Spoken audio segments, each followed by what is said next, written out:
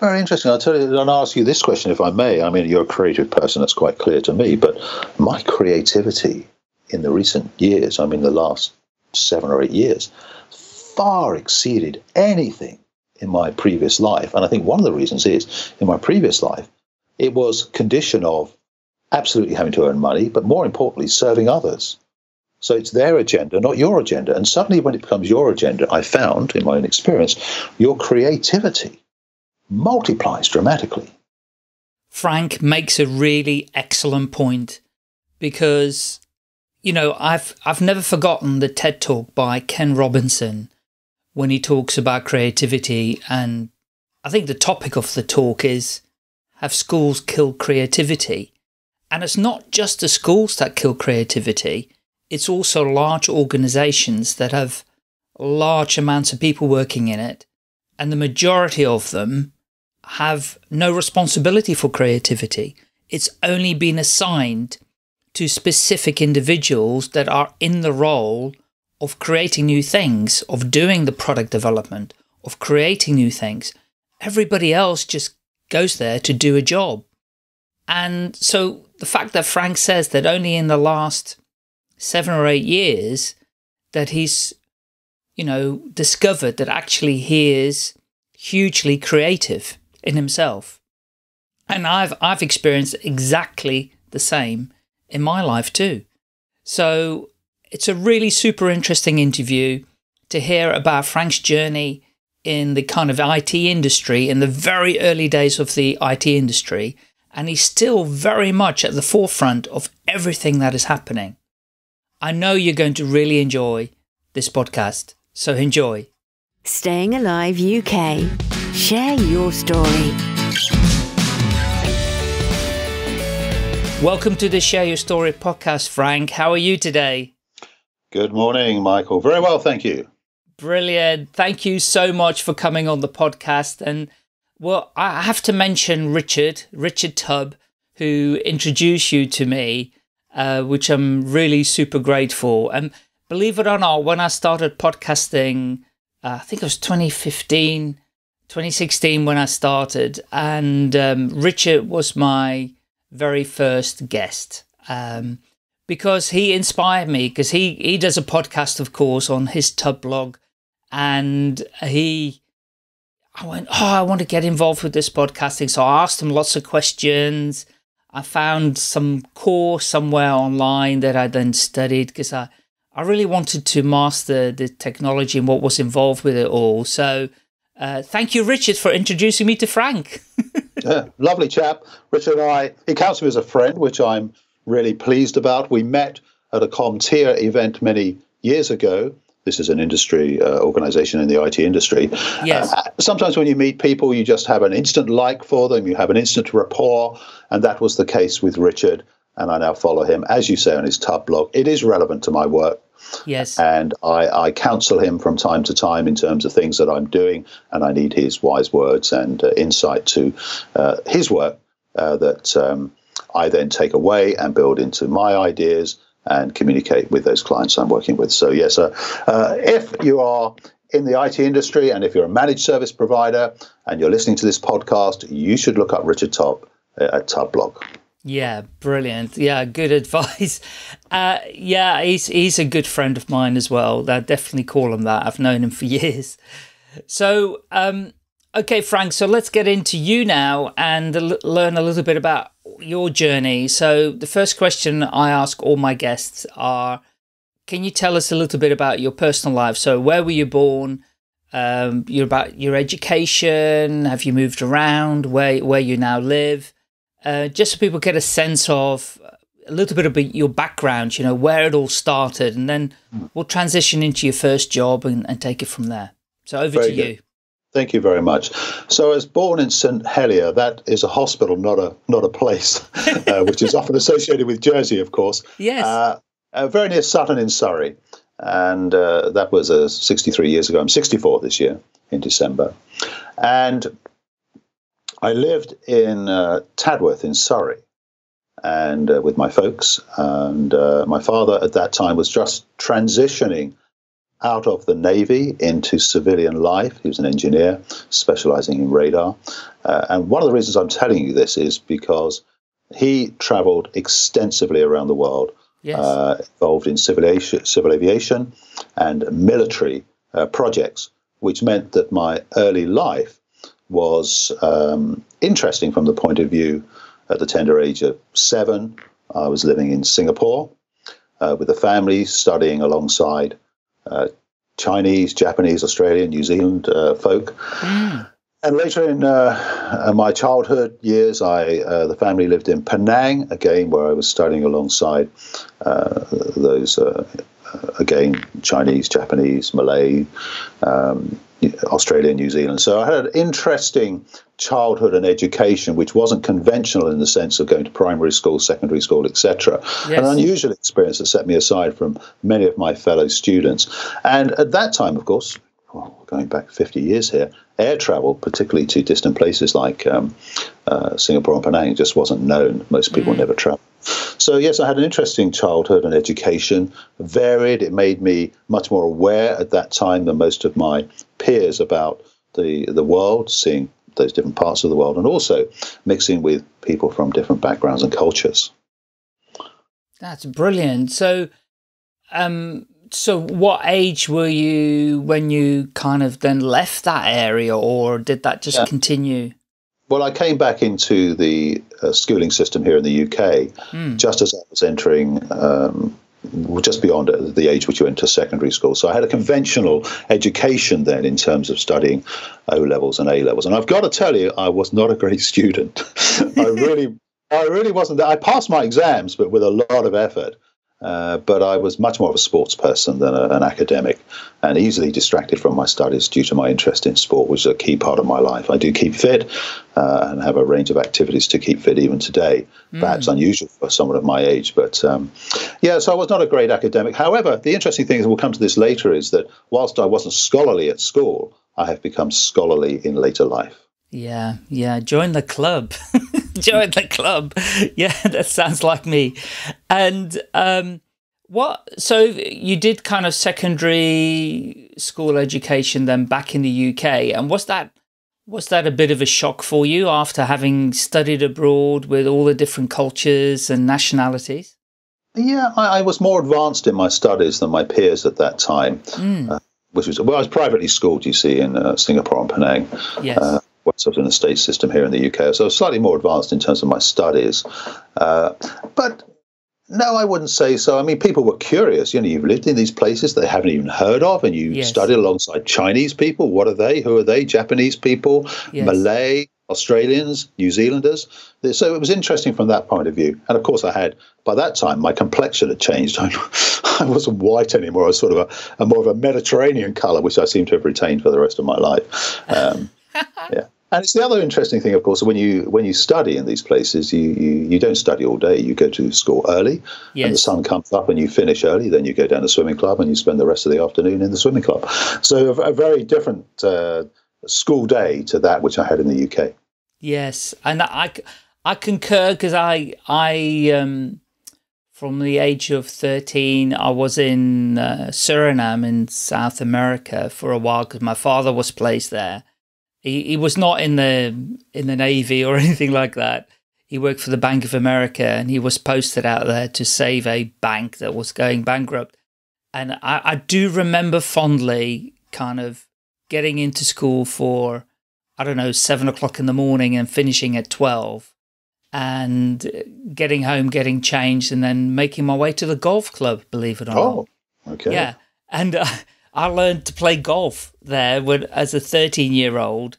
I don't really play that much now. I wish I had, because I was actually quite good as a youngster, believe it or not. So with your education then, and not being a good scholar, but kind of interested in sport, was sport going to be something that you were going to potentially get more involved with, or did that cease at some point? I discovered girls. Yes, of course, of course. This is always the same. answer. And they're really distracting, and lovely to be with. Yeah, so I discovered girls. Well, I continued with my sport. I was a very good footballer, I'm told. I was a very good footballer. But girls were a big distraction. So when I finished my education, so I studied A-levels. I then wasn't sure what I wanted to do. And I went into work, actually. And at that time, there was plenty of work for everybody. It's different today, of course. Yes. And I had a succession of jobs. I hadn't really found myself at all. And I stumbled, it really was, it's opportunistic, and I stumbled into the computer industry at a very early time, of course. Wow, and I was working shifts, and I was working night shifts, and I was working sometimes alone, which you're not allowed to do today with this type of equipment. And I learned about computers without much training, I have to say. And then, perchance, I went to a large organization called ICL. They're extinct now. I think they're part of Fujitsu. Yes. And they put me through an education program, which included my day release, something I don't know that employers do anymore. And I had a period of time for about 2 years where I was being educated in computer science, I guess you'd call it today. They didn't call it computer science then. And I learned how to program computers in a language which most people who program computers today won't even know, assembler, and became reasonably proficient at it. I wasn't the best. I could do it, but I wasn't the fastest. And I was working at a data center, debugging computer programs, working shifts, had a good life, well paid. And the data center was going to close down. And they said, well, we don't have a job for you here. Look around the company, see what jobs are available. And I fell into a trainee sales job. And that was a turning point in my life and in my career. And I was very fortunate to have that opportunity. And it was just opportunistic again, happen chance, one of those things that came along. I looked at it, I thought, why not? I was still open-minded and inquiring in terms of what I wanted to do with my career. And for me, it's just a pivotal point in what's happened ever since. Wow. And this was selling what? Well, in those days, gentlemen sold computers. Right. And if you turned up at a customer's premises, there would be a car parking space reserved for you. When you went to lunch, you'd go to the same dining room that the executives dined in, because there were very, very few of you. There were maybe 5 companies in the world you could work for at that time. It's all changed, of course.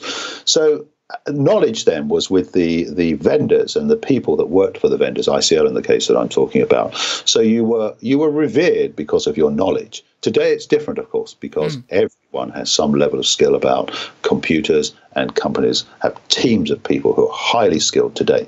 So the relationship and the power balance has changed dramatically. But in those days, yes, we were held in very high regard. So if the ICL were calling on you, yes, senior executives would be available. And just as I said before, they'd set aside a meeting room. You'd be taken to the executive dining room. Car parking space would be made available. Yes, it's all different now. But yes, so those were good days.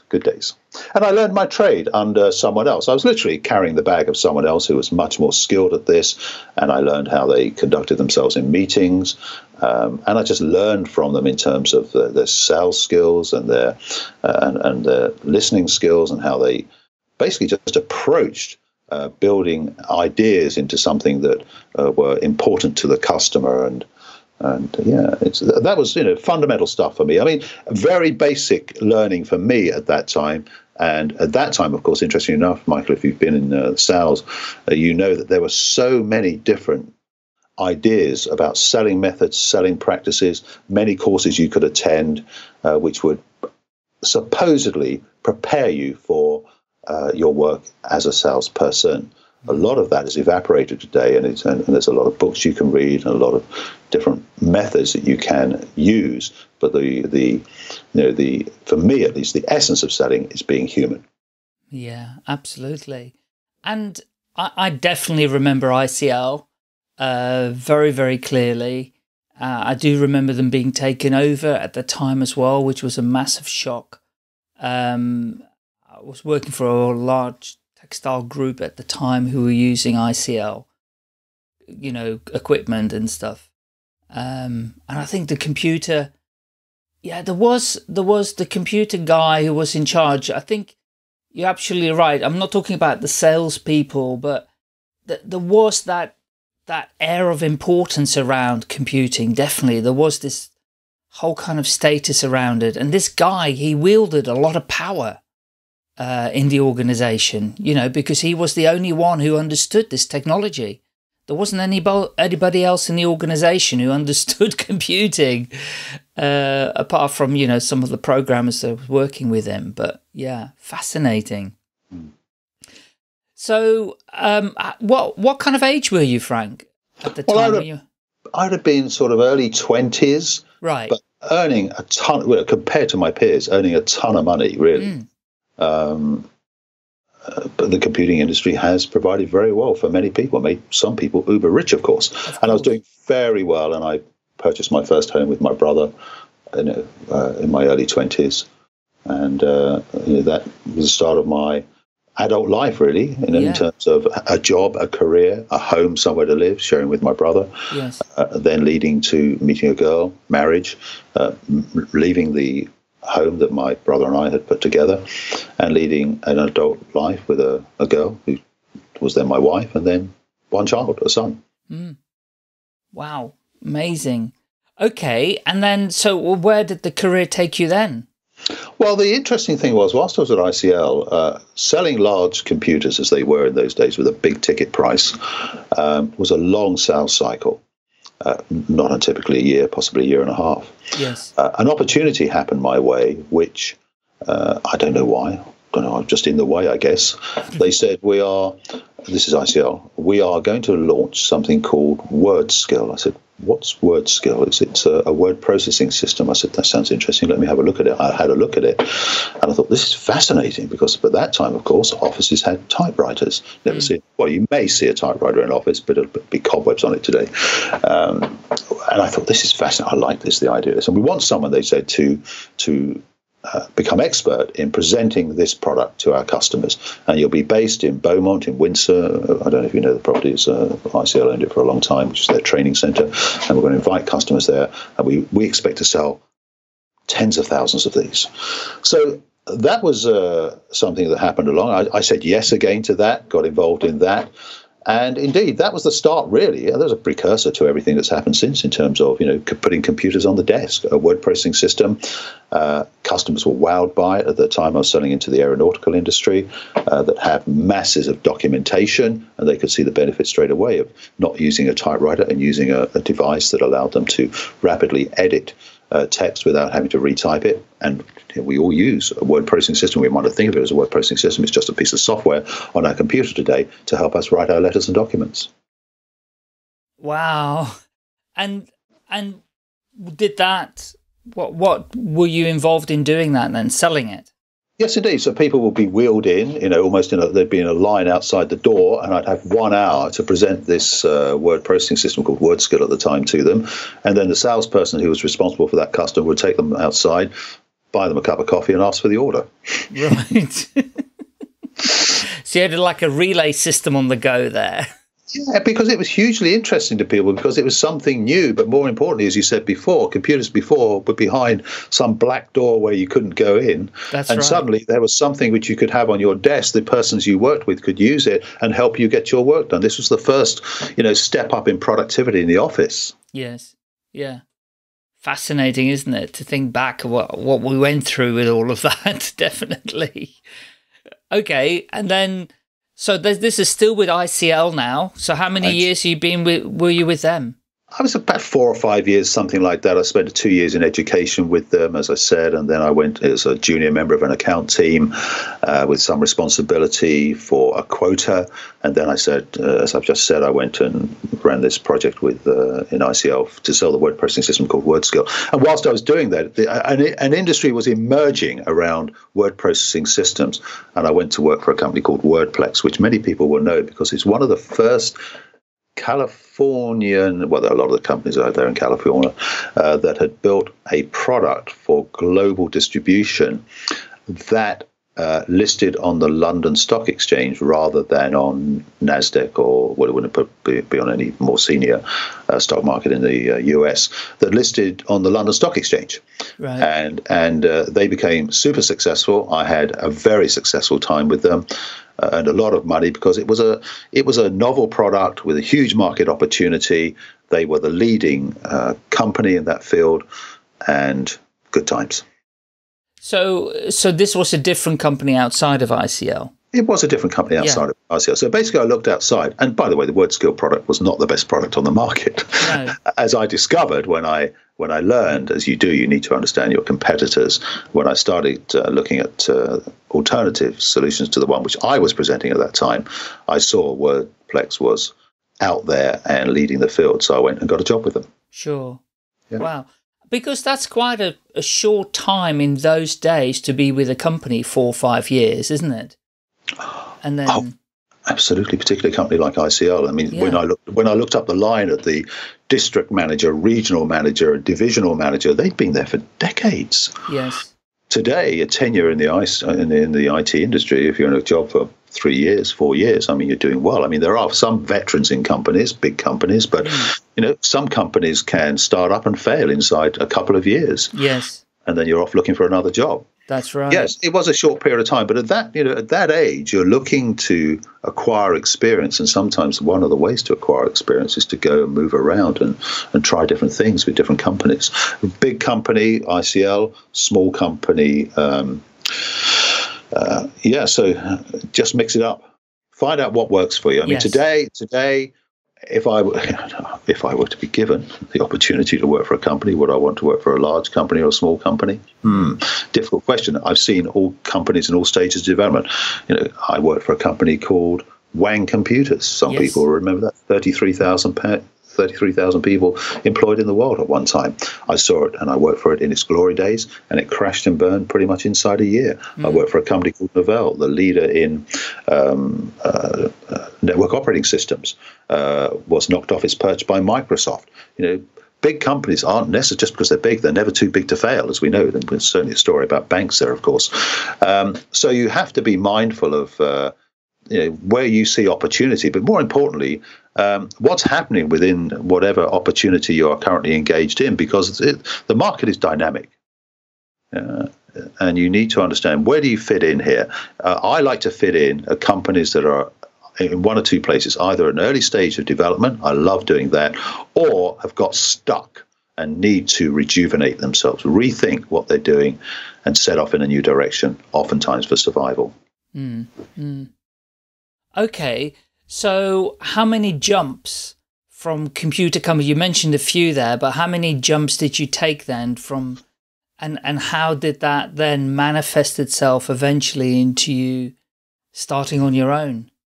Yeah, well, the interesting thing here is, and I think a lot of people get caught in this, is that as you go through your adult life, you start to build up commitments. You got a house, you got a child, you send them to private school. Not everyone did. I sent my son to private school, public school. You start buying expensive cars, going on expensive holidays. And very soon, the wage bill every month gets pretty significant. So I stuck in the corporate world because I was good at what I did. I was successful as a salesperson. I was earning a lot of money and enjoyed a good life. So I worked for, I've mentioned some of the companies I worked for, Wang Computers, Novell, a company called Bennett. During my .com days, I worked for a company called Brocart. So there's a whole range of experiences coming with each of those companies, and a lot of success and a lot of money as well, fortunately. Yes. And then you get to a point in time when you think, well, it's getting highly repetitive what I'm doing, actually. And I want to break out of this and see what other talents I might have and do something different. So I guess for me, post.com, when Brocart failed, as a lot of companies did, I took the company hadn't failed at that time. I actually left the company and took a year off and lived in Brighton, where I had an apartment with my boat in the marina, and just basically messed around for a year to, essentially trying to figure out what I wanted to do. Hey, lovely to have the luxury to mess around for a year, but I could, and figure out what I wanted to do next. And you know what? I found it very difficult to break free of the past. Wow. Because it was so good. It was so good. And so then I decided to have a go by myself to become what people are now commonly calling a solopreneur. And I thought, well, what skills do I have? Quite a lot of skills working for a range of companies, the Goliaths in the industry, companies that have got successful very quickly, then failed, small companies starting up. And I started talking to companies that wanted that kind of skill, but on a freelance basis. And back then, one of the things that everyone seemed to be focused on, and still focused on today, how do we win new business? How do we generate leads? And of course, and we'll talk about this because it's become quite central to my life today in terms of how I counsel companies and the mentoring I do. We used to get on the phone and cold call. Yes. And that's how we used to do it. And when I think about it now, okay, at that time you could do it and people were receptive to receiving calls. Today they're not. No. And I remember reading a book called Never Cold Call Again. It was always hard work anyway.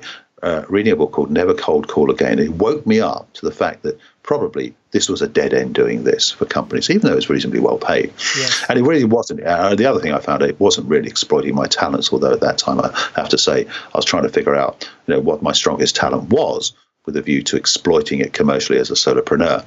But so I started, this is where I went from being sort of what I would call in automatic mode, which you can sometimes get when you're working for a large corporate. There's a mission, there's a target to be achieved, objectives to be achieved, KPIs to be achieved. Yes. You can become very focused. And there's a lovely conversation I had with a lady friend of mine the other day who's just actually quit a company.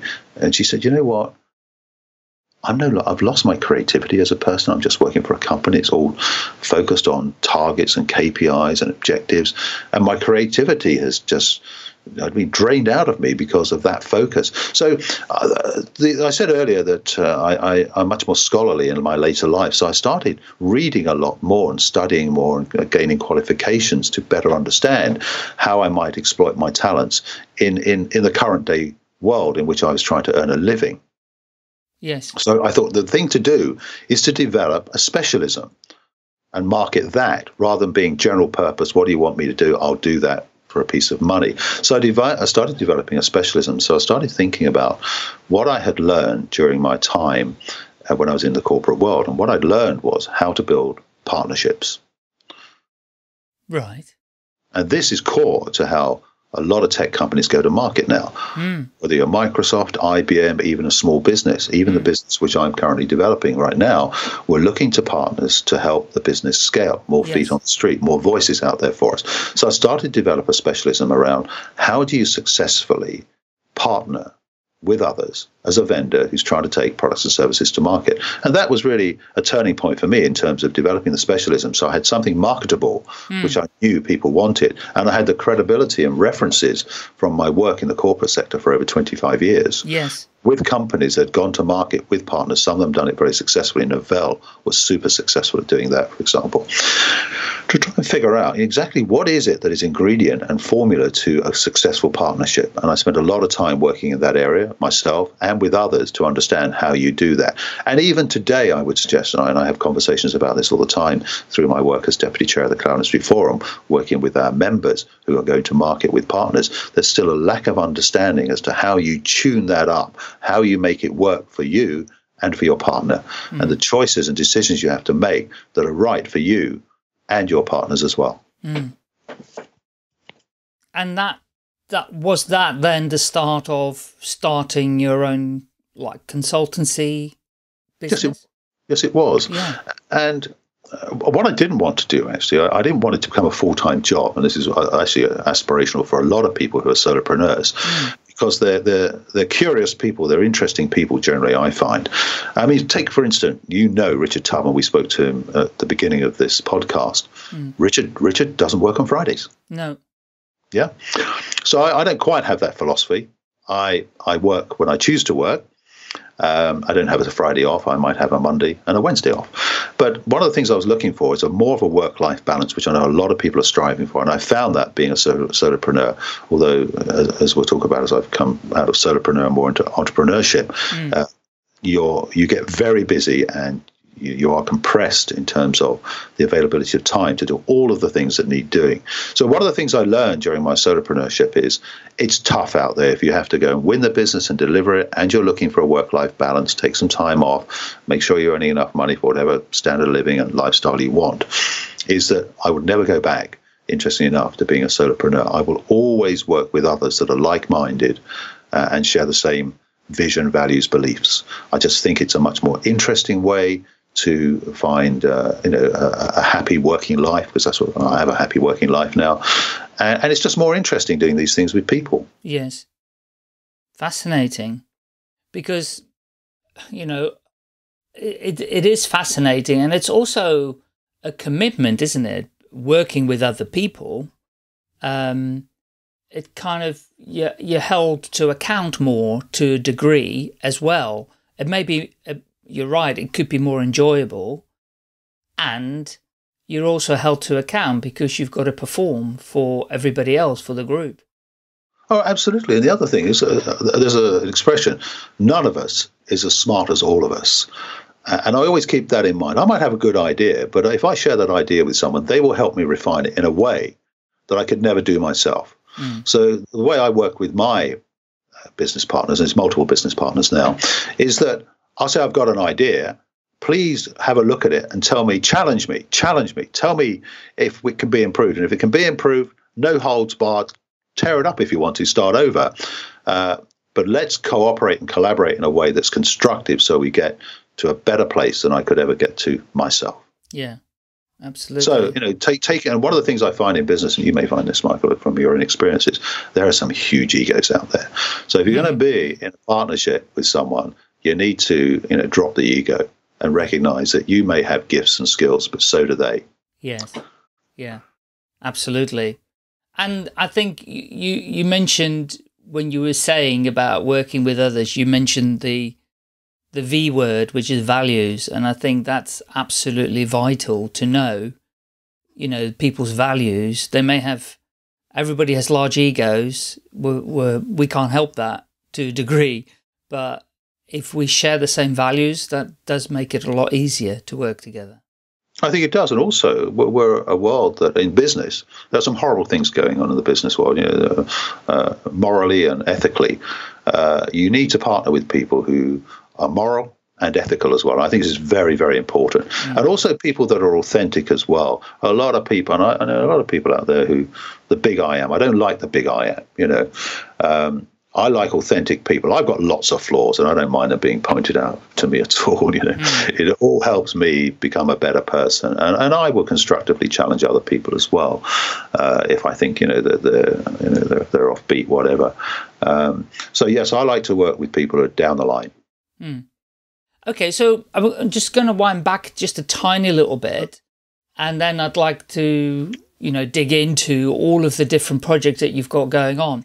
So when you had your year off and you kind of came to the conclusion that you were going to do this kind of consultancy job, how easy was it to get that up and going? Was it the market were just waiting for you because you came in with a great idea?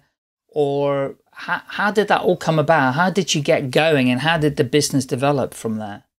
Yeah, interestingly enough, the thing I tell other people when I'm mentoring them is you have to think about your network. And I had paid attention to building my network over a long period of time. I was one of the first 80,000 people to register on LinkedIn. And there's now 1.5 billion, I think. It's a massive number anyway. So I was a very early user of LinkedIn. I started to understand the importance of network as I use LinkedIn. Today, I think it's used in a way which is quite different to the way in which I thought it would when I first joined. But my network was strong. I knew a lot of people in senior positions in companies. So I went back to them, and they knew I'd taken a year off. And I said, look, I'm back. Here are my ideas. What do you think of them? Would they be useful to you? Can I come in and talk to you and share them with you? Try and understand how they would support your business. And that's how it all started out. So I very much relied on my network. So, build your network, be good and kind to people, because just as you'll see them going up, sometimes you'll see them coming down as well. Yes. Yeah. And that went well for you, develop just going to the network? Yeah, but also I had a successful track record. I wasn't somebody who, duffed out and just decided to take a year off to kind of put my head in my hands and wondered why I'd failed. I was very successful. So people knew that I was successful, and because that was demonstrated through my LinkedIn profile and my network. People know the successful people in the industry. And therefore they had confidence in me when I came back to them, at least to listen to me. And if my ideas were good, then they say, yeah, come in and help us for a while. And these were all short-term engagements. What I'm doing, I'm sharing knowledge. I'm not wanting the full-time responsibility of the execution. What I'm trying to do is give organizations a ratchet, step up to do something which they wouldn't do otherwise, but for someone coming in and sharing an idea and showing how that idea could be executed against, or some sort of objective or goal to be achieved. Got it. Okay. And then how did this develop onwards then, Frank? Well, then you actually win some very lucrative contracts. I mean, one lucrative contract I won was with a global business called Avnet, now acquired by Tech Data. And I spent 18 months there revitalizing a program that the company had that was recognized by IDC as groundbreaking in terms of its applicability to the work and role of a distributor in the IT supply chain that it just wasn't working for some reason. I went in and revitalized that, and that was a 4-day-a-week engagement.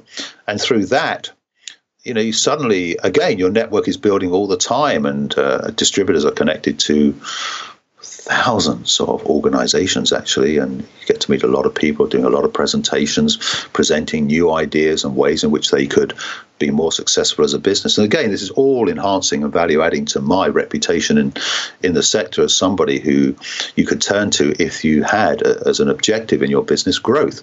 How do you achieve that? Because a lot of people talk about we can help you with growth, we're rainmakers. It's a common expression I hear. How do you actually do it? It's one thing to say, it's another thing to do it. And often the people have a kind of the belief that you can light the fuse, if you will, and seconds later, it all goes off. Actually, business development, growth strategies have a long fuse. Yes. And you have to understand, what actions you need to take to once the fuse is lit, to get to the point where you're actually seeing the results. A lot of people, because they're urgent always, we want results now, just fail to think about the process and the resources and the time that you need to dedicate to this as an activity. There are exceptions, of course. Some organizations get successful very quickly, and a lot to do with timing. Wow. Okay, so what was next? I know you're involved in a lot of different organizations, some paid, some probably voluntary. And how did you get involved with some of these, and how do you actually cope with the time management around all of it? Okay, so pivotal event 2004, joined a small company in Guildford, 13 persons, legacy software business, wasn't doing too well. So the three of us on the leadership team there sat down, thought, okay, if we don't do something, we'll be turning the lights off one day. And if you think about 2004, the internet was available. Yeah. There was commercial exploitation of the internet, but it wasn't widespread as it is today. And we came up with an idea. So we were essentially selling software systems to the distribution industry. One characteristic of the distribution industry is their logistics, which is highly paper intensive. And we wanted to create a paperless flow of record of the transactions between counterparties in a supply chain. Yes. So we sat down and thought how we might do that. And the tools we used, because we're a Microsoft partner at the time, we used Microsoft tools, rudimentary compared to what's available today. And we built the way for counterparties in a supply chain to exchange paperless documents in replacement of paper documents, which not only was fast in terms of, it was instantly communicated, but saved a lot of time because you could do automated matching of documents in the respective systems of counterparties. So we then went back to our customers who had supply chains and started offering this to suppliers in their supply chain, not only to save the supplier cost, but also to save the customer cost, and that customer was also our customer. And good fortune happened when we were invited into a consortium that was led by PA Consulting Group at that time to bid for a project that government were letting called Zanzibar, which is today not known as Zanzibar. It's the e-procurement marketplace of UK government. Right. The consortium won the bid, and within a year of that, PA Consulting Group acquired that company. What we had learned in the 3 years between 2004 and 2007 was something that was rare experience at that time, which was to build a software system as a service, now known as SaaS. A lot of people know what SaaS is, but we didn't. SaaS was not known then. No. It was just a hosted system. And so coming out of that experience, I had some unique experience in terms of, and the others on the leadership team, in terms of what it takes not only to build a software system like that, but also to go to market with you. And some of the complications of going to market with a system that's new, where there is no known pricing models, how to price it as well. Right. So not uncommon, I'm sure you've heard this story many times, senior people in a small company absorbed by a large company, you're sucked in, they try to find a job for you in the organization, and eventually you're not quite the right fit. So you get the knock on the door, would you come in and have a conversation with us? And then you leave through another door.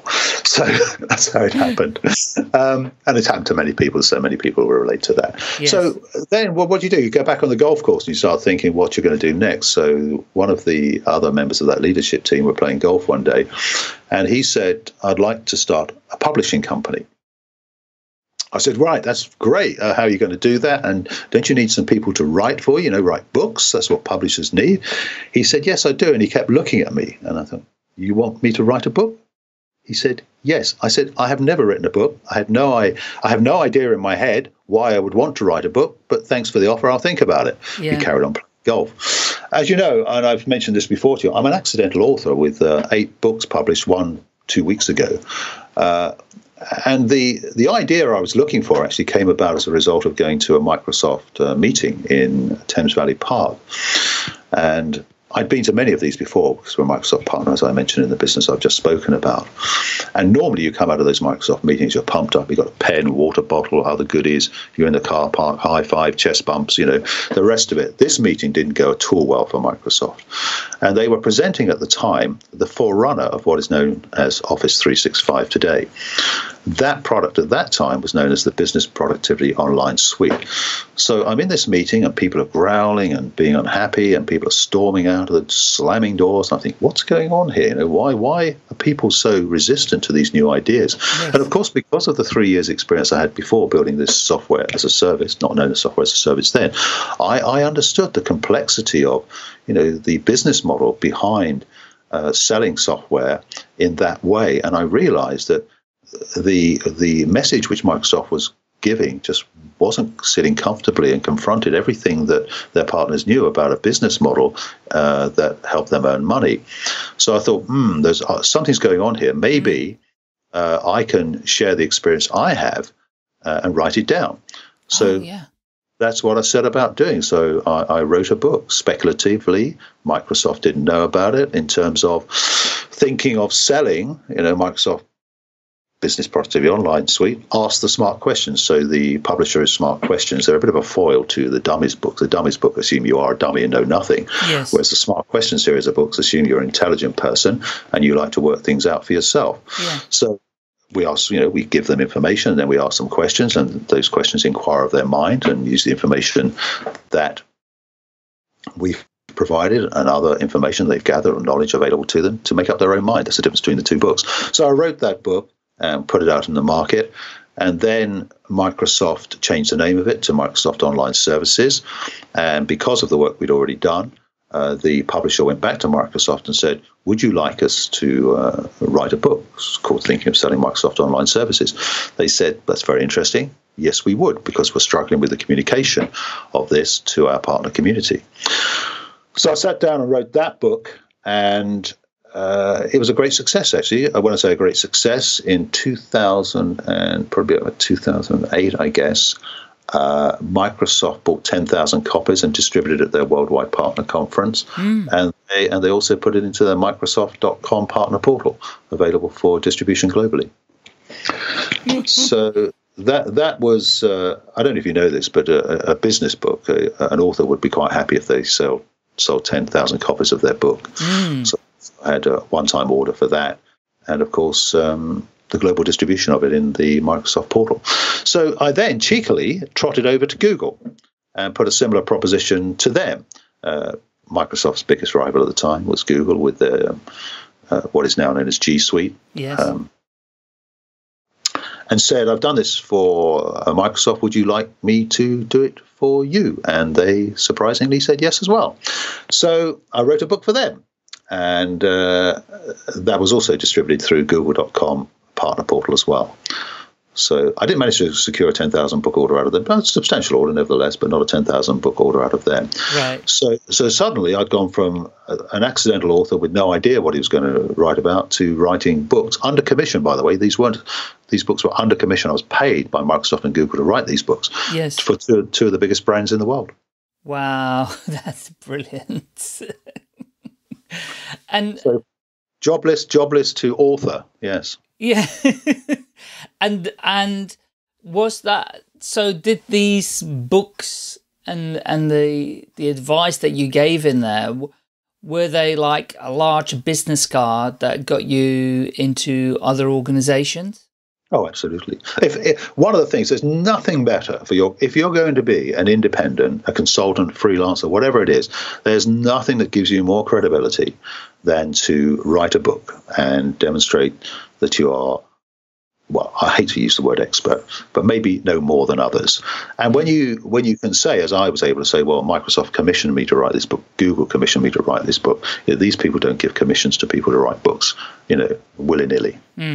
So suddenly, all of a sudden, you're in a different league to other people because you are seen to be regarded as somebody who is important enough to. Could you imagine the extent of the influence that I had with these books in the partner portals of these two companies, reaching globally? Yeah, totally. Tens, hundreds of thousands of people. Yeah. So suddenly, yeah, you can hold your head high and say, yes, I genuinely know these subjects, and I have credibility to talk about them.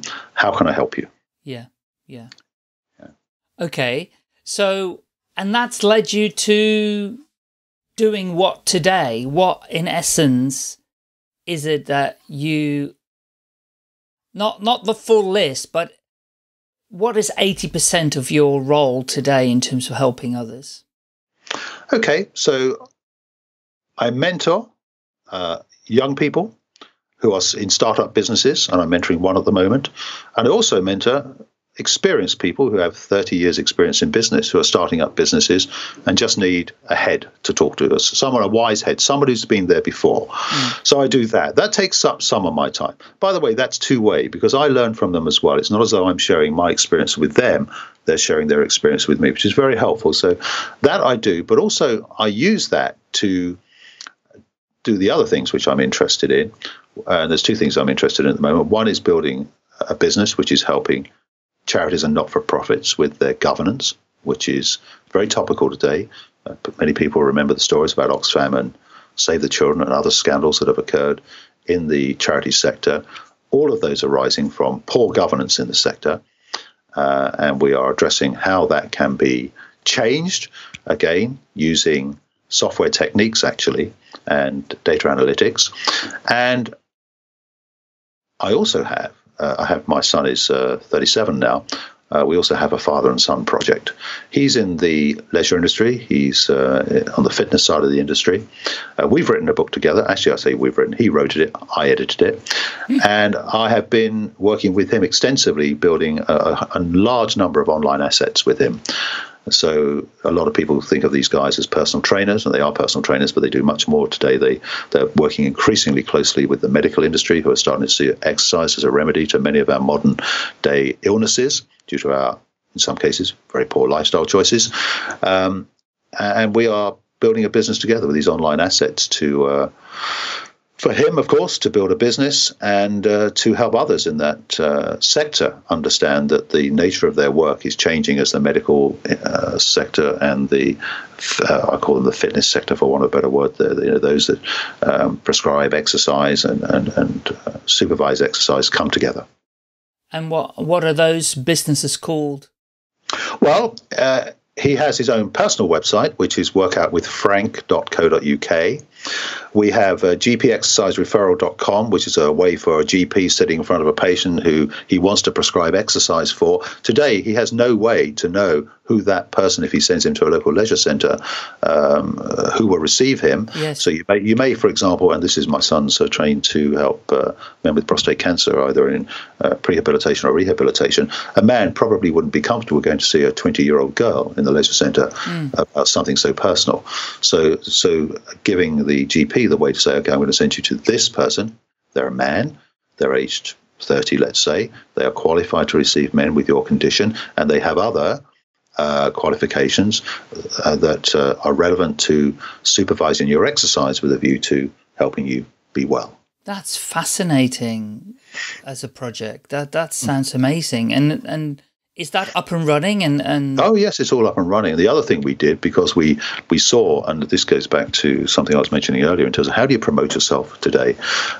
You can't ring up everybody. You can rely on word of mouth, but it's not terribly effective. You need to use the internet to do that. We actually put up a website called workoutwith.co.uk, which is trademarked and branded, to assist personal trainers to market themselves online, because many of them do it very poorly through Facebook, for example, or LinkedIn, which no one gets to LinkedIn to look for a personal trainer, by the way. And trying to find a personal trainer on Facebook is very hard. They don't have the search facilities. So we created a website with great search facilities. So you could, for example, if you're living in Hertfordshire, find out who in Hertfordshire has these specialist qualifications because you want to achieve as a person in your health and well-being journey these things. So you can kind of put those in as criteria, and they'll match you up with somebody who can help you. More than one person, of course, but then you can look through these profiles and decide if you want a man or a woman, what's the experience, what endorsements do they have, and then contact them. Wow, that sounds amazing. Okay, so those are two businesses you mentioned. Yes, but the business which I'm really focused on is interesting. So some time back, maybe 11 years back, I did my first volunteering. Actually, I had volunteered before. I drove the community bus, actually, which was quite fun, 1 day a week as a volunteer service. I became a trustee of the Citizens Advice Bureau in Waverley, now known as Citizens Advice, as my first proper professional volunteering experience. And I sat on the board for 3.5 years, and I learned how the role of trustees. By the way, so I've had 1 million trustees in the UK who serve voluntarily and give their time to charities and not-for-profits. And I learned for the first time the role of a trustee in society. And it's a very responsible role, by the way, every bit as responsible as a main board director of Vodafone, actually with the same liabilities potentially as well. And I learned about how charities operate and how they operate in their community and the services they deliver and how that benefits people. That is very relevant today because my major business today is Digi-Board Limited, and it goes back to something I said before. This is about how we are helping the charity and not-for-profit sector improve their governance, and this is really important to them. Public trust and confidence in the charity sector is in decline. What does that mean? People are less inclined to put their hand in their pocket, and the biggest donator to charities are you and I, actually. Absolutely. Government contribute about 17 billion a year, by the way, and other grant-making foundations contribute about 3 billion. In total, the sector, interestingly enough, very few people know this, the income of the charity sector per year is £70 billion. Whoa. There are 187,000 charities in UK. Many of them are very small, by the way, very small with incomes less than 10,000, and many of them are very well known, such as Macmillan Trust, for example, the RSPC, the NSPCC, blah, blah, blah, etc.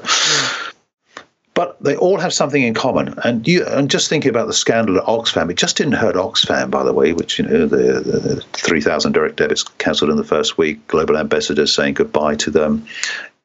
It stained the whole sector. Yeah, of course. Everyone has to behave in the sector. Everyone has to be good, essentially, because they're trying to do good. They have to be good to do good. And the reputation of those charities is paramount to their ability to for trust in the charity itself. And when people trust people or trust organizations, they're much more inclined to work with them. In the case of a charity, what they may want is for you to work with them as a volunteer or indeed to be a donor. So we're helping them. The root cause of all of this, by the way, and the thing that really matters to a charity in terms of building reputation, which in turn builds their trust and confidence among their supporters, is getting your governance right. So that's what we're doing, helping charities to get their governance right, to be able to demonstrate that they're well run and well managed. Yeah, and how do you do that? Well, we do it online. We have built a questionnaire which trustees and senior leadership team members fill in. This is very economical use of their time, 30 to 40 minutes. And with my tech background, there's a data analytics engine behind it that smashes all that stuff together. This is much more sophisticated than SurveyMonkey, by the way. Smashes that all together and produces charts. As a trustee, I know myself, I was presented with reams of paper to read, which I was like, oh, it's so dull. I just don't. Yes. So charts that are highly visual, so you can see this information interpreted in a way you want to see it, so you can think, now I get it, I now understand, together with supporting data, which gives you the context of what you're seeing in the chart. And these things allow charities to see where their strengths and weaknesses are, but also, and this is very important, and I've seen this around a charity board, some people don't speak up. They just sit there quietly. They may be very intelligent people, actually have views to express, but they may have a domineering chairperson or other dominant people around the table. That does not support collective responsibility, which is something that's very important to the running of any board, and particularly a charity board. So one of the things we do by all of the responses to the questionnaire being anonymous, it means that everybody can be totally authentic in their voice and being anonymous. If they really do feel the charity is not being well run or could use some help in a certain area of its work, then they can say so. And all of these things are reflected in the charts and data that's then presented to everyone, so they can have a dialogue which isn't personal, it's a collective view, and can therefore help with a constructive conversation as to how things can improve. Yeah. And this is vitally important, isn't it? I mean, I've been involved in the charity sector for well over a decade in different guises, and I'm still a volunteer today. And you're absolutely right. The governance, those trustees have very, very little knowledge about governance and don't really understand it either. So there's two parts of it, is understanding where they're at with governance, but it's also the education as well. Absolutely. So we deal with both. If you invite somebody to read the 26-page document, which is the current Charity Code of Governance, published last year, endorsed and supported by the Charity Commission, it's dry. It's not very interesting. And then you can say, well, how do I put this to work? What does this mean to me as a trustee? What does it mean to my charity that I'm a trustee of? And so what we do through the questionnaire, it saves you having to read the dull 26-page document. Sorry to call it dull. I'm sure I know a lot of work was put into it, but, it is dull to read. So we educate by raising all of those aspects of governance that need to be considered, and then put some perspective on it. So we do it by saying, how well do you think you are doing this, and what could we do better?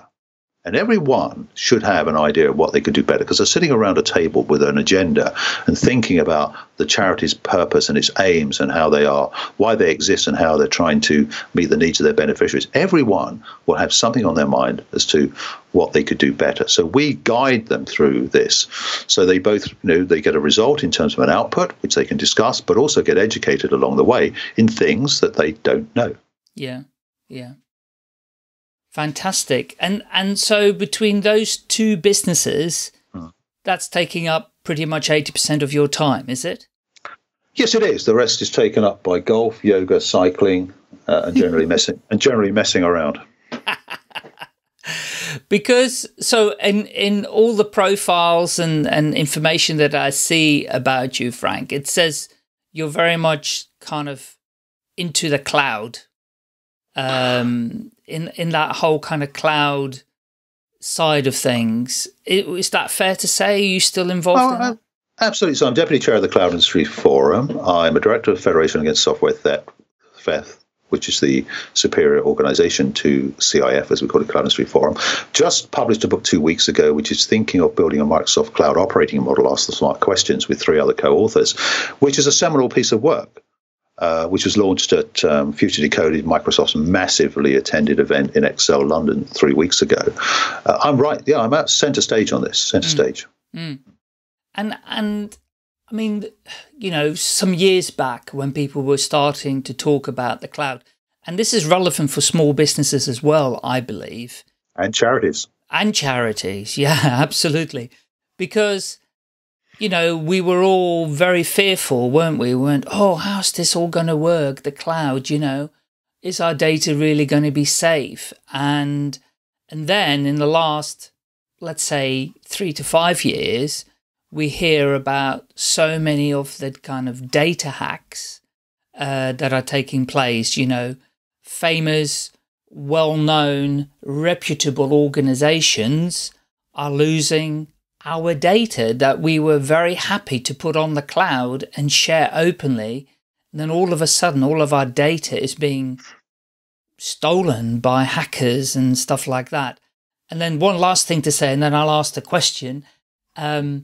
I'm listening, I'm enjoying listening to Audible, which of course is a cloud service listening to audiobooks. And there was a free series on there, absolutely free on Audible, called The Dark Web or Net, or yeah, it's the Dark Web. It's like 10 episodes audio program, kind of podcasty thing, where they are sharing with us, you know, what is happening on the dark web. And the last episode I listened to, I'm on kind of episode 8 out of the 10, I think. They were talking about, they now have some of these criminals, organized gangs, where literally they are making billions from hacking our data and stealing our stuff. You can literally just go on, and this guy did it, like, it was audio, so you couldn't see it. He literally went online on the dark web and bought himself a virus, downloaded a free virus, ransomware, that he could then use on other people's computers. And then the last thing to say is, we get at home, I work from home, we get on the home phone at least 2 or 3 calls a week now. And I suspect it's either India, Bangladesh or Pakistan, or somewhere in the UK pretending. They all pretend that they are from Microsoft Reading, and I record the calls, right? I have long conversations with them for about 10 to 15, 20 minutes, and I record the call and see what they want to do with me. It is really worrying, the cloud, Frank. How can we be more safe on the cloud, and where is it all going? Because I'm nervous. Yeah, there's lots of initiatives out there. Barclays have a great program called Barclays Eagles. So some corporates are taking some responsibility here. It's interesting. Tim Berners-Lee has left his position at MIT in America to, he's distraught because he is the inventor, acclaimed inventor of the internet. He's distraught where the internet has gone. So he wants to reinvent the internet, but the model of that reinvention is that we will be the custodian of our personal data and we will decide who we share it with. That isn't the case today. Now, what that model, I'm going to leave it to him, he's much cleverer than I to figure out how that's going to be done, but more and more people are getting more and more focused and anxious about how the personal data that we are is available online. We choose to put it there. Of course, we can stay offline, but that's a tough decision to make in this day and age. And we see the scandals that are around Facebook, for example, have been well publicized. Google, the way they treat their data. I recently completed studies at Henley Business School for GDPR to improve my knowledge and understanding about data protection and data privacy, and to advise organizations. I'm advising charities right now who are very interested to know how they protect much of the sensitive data they have. It's becoming a big, big issue, and it ain't going to go away too soon. Okay, so it will continue to be a big issue, is what you're saying. The headline is, it will continue to be an issue. We probably need to get more educated about it. Yes, you need to read and study. I mean, I've read documents that have been written by engineers that have left Facebook and Google, who talk candidly about how those organizations are using our data. And those are posted on my website, frankbennett.co.uk. You'll find them there. And they're quite frightening. People don't know this stuff, so they think everything's okay because everybody else is on the internet. Surely, therefore, everything's okay. Not at all. You should educate yourself what the risks are. Obviously, guard against those risks where you can, but just be mindful. How much data should you share and put online and make available to others? Yeah. Good advice. And it's a minefield for small businesses as well. A lot of people who are running small businesses, as you said earlier, when you were talking about your son's kind of fitness business, a lot of these people, they just jump onto Facebook and they believe that is the only way that they're going to be able to get in front of people. And of course, they are convinced to get into the advertising engines and everything else like that. So yeah, it is difficult. And even for myself, who's pretty clued up, with technology, always have been from very early on, it is still a minefield, even for me, to figure it all out. So God knows people that aren't kind of technology savvy. Okay, so thank you for that.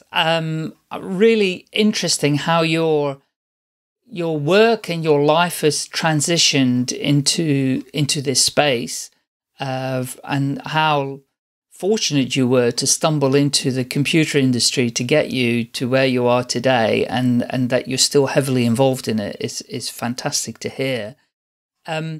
Where do you see the future? Because what are your visions or views on AI, for instance? That's so interesting you say that. I was going to mention that. So I'm a fellow of the RSA as well. I joined 2 years ago. I was invited to join 2 years ago. I love the RSA. Yeah, I love them. They've inspired me a lot, actually, for what I do today. So, yeah. Good. So in the book that I mentioned earlier, think of Building a Microsoft Cloud Operating Model. As the cloud, it's now everywhere. It's pervasive. The new technologies coming down the pipe, which are enabled by the cloud, artificial intelligence is one, and robotics and process automation. Here's the thing. Why am I talking about them? They're very sexy technologies. They're going to make some people uber rich. They're also going to displace people out of work. I saw something the other day posted on LinkedIn. So there was somebody forecast there could be up to 80 million jobs lost in the USA as a result of artificial intelligence by the year 2030. 80 million households without an income breadwinner. We have some big societal implications to think about as these new technologies come down the pipe. A lot of people will get uber rich. There'll be a lot, even masses of people more, who will find themselves with plenty of time to do nothing and no jobs to go looking for. Yeah. And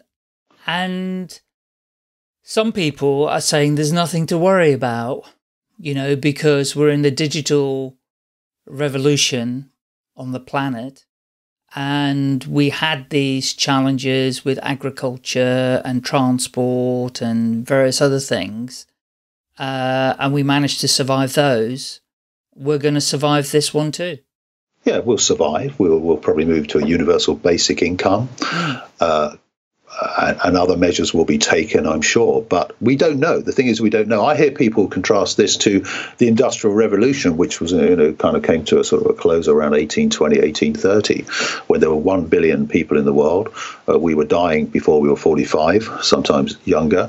We're now 7 going towards 8 billion. We're living to 80, 90. Current generations, the young today could live to 100. You cannot make that comparison. We don't know what we're heading into. The House of Lords recently had a select committee inviting people around the world, luminaries in this field and companies to contribute to the AI debate. the document ran to 1,600 pages if you've got time to read it. But this is a serious subject which has major societal implications, and we're rushing towards it. This is something that Satya Nadella talks about in his book Hit Refresh. We need to think about this. Technology is so ingrained in our society today. We need to understand the societal implications. It's different now. 20 years ago, it was novelty. We were able to do things we weren't able to do. Now, it's transforming society, how we work, how we play, how we learn. We need to understand what this all means before we hit a situation where we've got a few uber rich in the world and a lot of people with no jobs to work and families to feed. And is it something that you are staying involved with in the discussion and the debate? Is it something that you're... Absolutely. Through the Cloud Industry Forum is one way, through the RSA is another way. Right, got you. Well, Frank, so we'll probably, it's a good point to kind of conclude, although I do want to ask just one more question, and that is, did I miss anything that you would like to share with us? Well, the only other thing I'd share is only because I said I became more scholarly in later life. So in the last 7 years, I've invested about £20,000 of my own money in my professional development. Two things. I studied the Financial Times Non-Executive Director Professional Diploma. I operate at that level anyway, but I wanted to crystallize that in a recognized international qualification. There's only about 1,500 of us in the world who have this qualification. And more recently, due to the focus on data protection and data privacy, I studied at Henley Business School to get a qualification in GDPR. So both of those qualifications, when you mash them together, make me very able and competent to operate at a board level to be what they call a digital non-executive director. Every company today has some sort of business transformation agenda, digital agenda, but often not people who are fully savvy as to the implementation of that. What's the strategy? What's the plan? How do we get from where we are to a better place? So that's where I'm positioning myself alongside my charity work. By the way, that work I describe is also highly relevant to the charity sector as well. And so is the plan then to have a number of non-executive positions? Yes, indeed. I mean, I have two today anyway, but they are pro bono positions, which I'm quite happy to do, by the way. I mean, this is an important part of my life. I don't need to earn from everything I do. Yes. But yes, absolutely. That is part of my life, together with driving my own personal project. And the major one, as I've said, is Digi-Board Limited. And then, so if you had a magic wand, what kind of companies would you like to be a non-executive director at or on their boards? Yeah, these would be mid-sized companies. I don't think I'm going to get on the board of Vodafone. I'm not networked at that level, unfortunately. I could perhaps be a board advisor to them, but probably it's going to be mid-sized companies who are doing well, who know that the digital revolution, it's not a revolution anymore, it's just happening every day. And they're a bit shy in terms of experience in this area, and they need that experience on their board to give them some guidance, because it's a bit like governance. It's one of those subjects you want to talk about it, but unless you have people who are competent around the table to talk about it, what's the point of talking about it? And what kind of turnover would those mid-sized companies be? Anywhere from £10 million upwards. And they could be charity or non-charity? There are some very large charities in the UK. Some of them are £300-400 million a year now. Yeah. But don't forget, trustees of charities cannot be paid. No. They can claim expenses, but they cannot be paid. No, absolutely. Yeah. So non-exec director there is not going to be a paid role for you. So no, it's a trustee position anyway. It's a trustee, yeah. Brilliant. Thank you so much. So where can people find you then digitally on the web? Let's share some links with them if you can. Yeah, sure. I've run my own website for a long time, not terribly active with it at the moment. There's a huge archive of stuff I've written about. www.frankbennett.co.uk. Urge everyone who wants an online presence to go and get their domain name, and own it. I shall pass that on to my son, who's also Frank as well. I think I pay £2 a year for the domain name, a little bit more for the hosting, but it gives you an online identity. So I say, if anyone wants to find me on Google, just Google Frank Bennett Cloud. You'll see me on the first page of Google's results alongside an Australian jazz singer. Otherwise, I'm FB on Cloud. On Twitter, I'm reasonably productive there. And of course, through my digital business, the website there is the Digi-Board, thedigiboard.co.uk. Okay, fantastic. And did you want to include your son's one? Yes, indeed. So my son, Frank, www.workoutwithfrank.co.uk. If you're in the medical profession and listening, and a GP who is referring for exercise, gpexercisereferral.com. He also has Twitter and LinkedIn, which you can find from those websites, just as I do. gpexercisereferral.com. Yes, correct. Yes. I find that just really fascinating. Yeah, you're way ahead of the curve there. That sounds fantastic. Frank, thank you so much for appearing on the podcast. Really, so many things there to take away from it and to think about. And this whole kind of digital and cloud area is only going to continue to grow. So I don't think you're going to retire anytime soon by the sounds of it. It doesn't look like it. No.